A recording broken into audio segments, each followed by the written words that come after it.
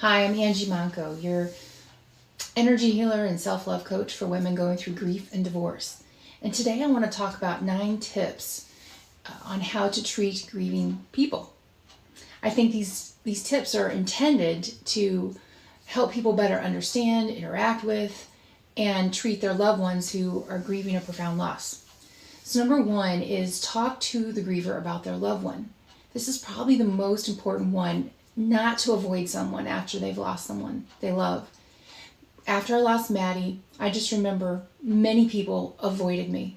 They didn't know what to say. They were afraid they might stir up painful emotions for me. And they were also uncomfortable with their own pain.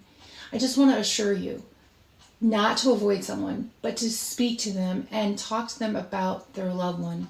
Speak their name. It's very comforting. And if you're in doubt about that, just ask them. Number 2 is when in doubt about what a griever needs, ask them. I know this sounds like common sense, but a lot of people are afraid of such conversations. And so they avoid them. But you can just sincerely say, I'm so sorry for your loss. Is there anything I can do to support you? Number 3, and this is related, is if the griever doesn't know what they need, which is common, then think for them. This is not condescending or insulting to them. If your world or mine had just fallen apart, we need help thinking. We're not processing a lot.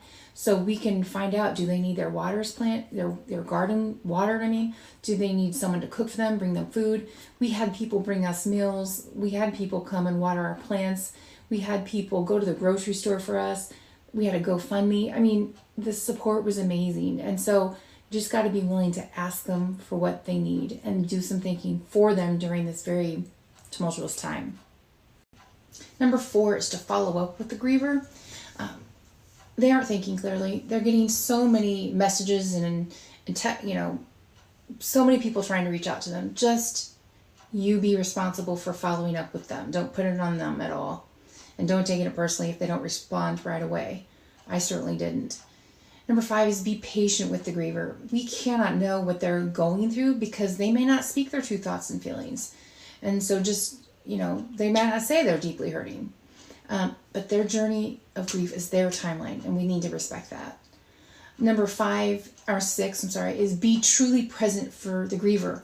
We don't have to worry necessarily so much about the words if we can just be present with them in their pain, hold their hand, just be silent and sit next to them. It's our presence that matters more than what we say. Okay, number 7 is understand that the griever is traumatized. There's 2 parts to this. The first one is we have more emotional pain and it affects our relationships. So the more pain you have, the more it attracts more pain. It's our pain's activated. I remember that when I lost Maddie, very shortly after, I left a networking group that had supported me for years, and it was very hurtful. I felt very betrayed, and part of that was that my pain was activated.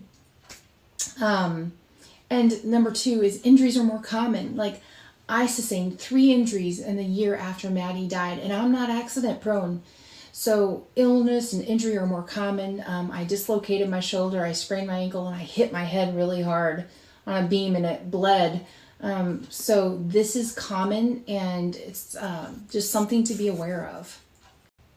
Number 8 is allow the griever to live one day at a time. From this gentleman who lost his wife in a car accident in which he was the driver, and he had PTSD after, this is what he said: when we lose someone we love, we will never be able to put the pieces of the puzzle together again to its original structure. There will always be jagged edges. I live one day at a time. This is really sage advice, but it's not easy to do. We tend to project a future without them. And 9, encourage the griever to take good care of themselves.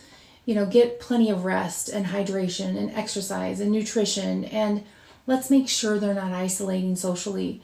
This is the time to check up on them and make sure they are taking care of themselves. This is critical. I have an upcoming Heal Your Heart retreat. Check in the comments for that registration link. I would love to support you through this grieving journey. Thank you so much.